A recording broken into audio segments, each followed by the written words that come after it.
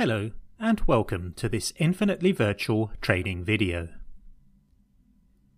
In this tutorial we will learn how to log in to the virtual terminal server. The remote desktop connection client is used for logging into a virtual terminal server. Remote desktop connection has been included with all Windows versions since Windows XP.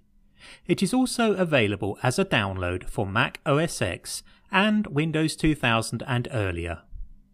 If you need to install or update the remote desktop connection, you can find the download links in the knowledge base article for this video. If you are running Windows Vista, Windows 7 or Windows Server 2008, the remote desktop connection can be found at Start, All Programs, Accessories, Remote Desktop Connection. If you are using Windows XP or Windows Server 2003, it can be found at Start, All Programs, Accessories, Communications, Remote Desktop Connection. To log in to a virtual terminal server, launch the remote desktop connection. In the computer field, enter the IP address of your virtual terminal server. The IP address is emailed to the primary contact on the account after the server has been provisioned. If you do not know the IP address of your server, then email support@infinitelyvirtual.com. Click on the Options button. Click on the Local Resources tab. Make sure the Printers option has a check mark, then click on More. Make sure the Drives option has a check mark in it, then click on the OK button. Click on the General tab, then click on the Save As button. Select the desktop.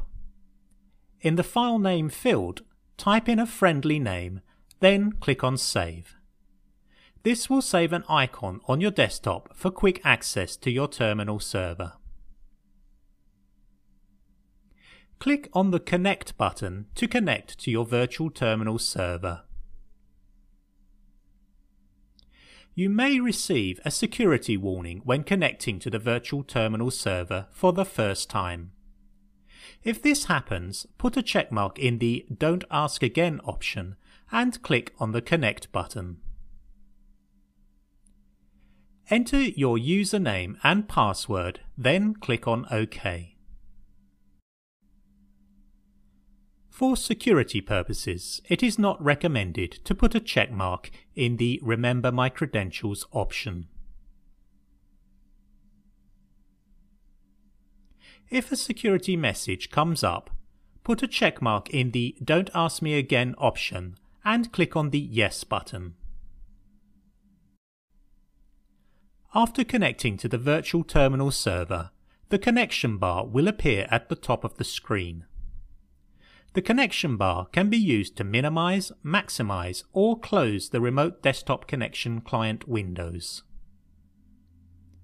The connection bar can be permanently pinned to the top of the screen or unpinned to auto-hide.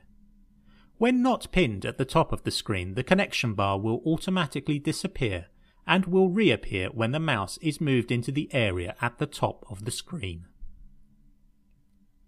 Clicking on the X in the connection bar will close the remote desktop connection, but it will keep the session logged in and all open applications running on the virtual terminal server.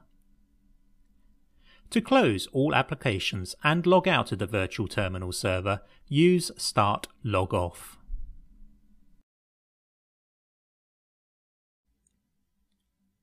For more information on virtual server hosting, Office virtualization, or cloud computing, please visit www.infinitelyvirtual.com.